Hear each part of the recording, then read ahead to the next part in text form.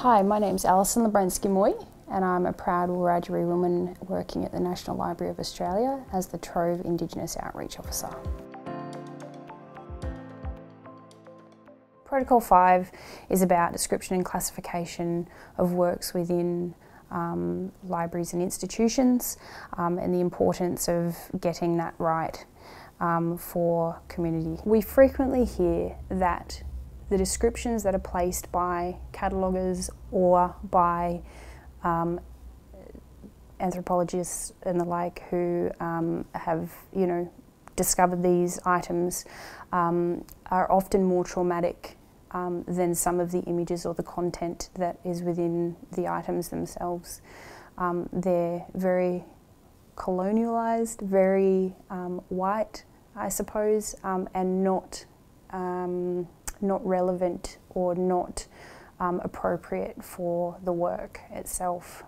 They can be very upsetting and traumatic. Something that libraries can do moving forward would be to work with community to make sure that the descriptions on these items that are acquired, moving forward are labelled appropriately.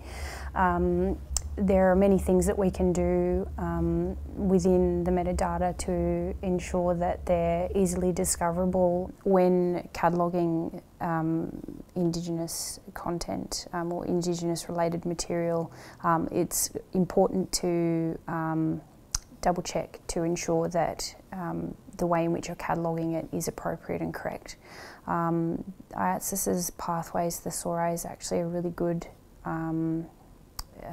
resource that's free for us to use, and it looks at the different ways that things can be categorised. So whether it's something that's, it might be an object, it might be something about language, or it might be something about place.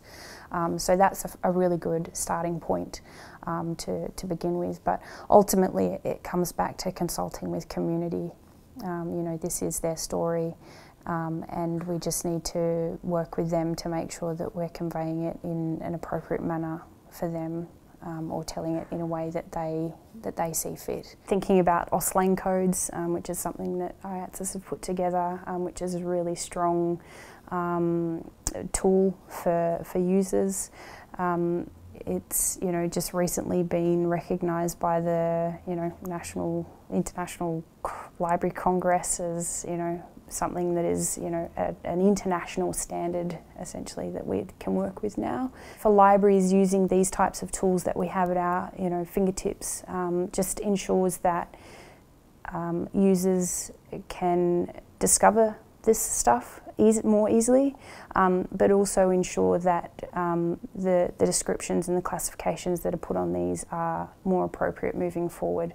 It's a very big job, and it's something that we can make sure that we get right from things that we receive, but we also need to look at the stuff that we've had historically as well. So again, that's another big project where we would need to go back and look at things, and again working with community to ensure that we are conveying their story in an appropriate manner, but remembering that it is their story. It's important to get description and classification right as soon as possible. Our old people are passing away. Working with community and getting their advice on things is utmost importance at this point. If we just start cataloguing things in a generic manner, we are not going to actually have a full or a holistic representation of Aboriginal and Torres Strait Islander history.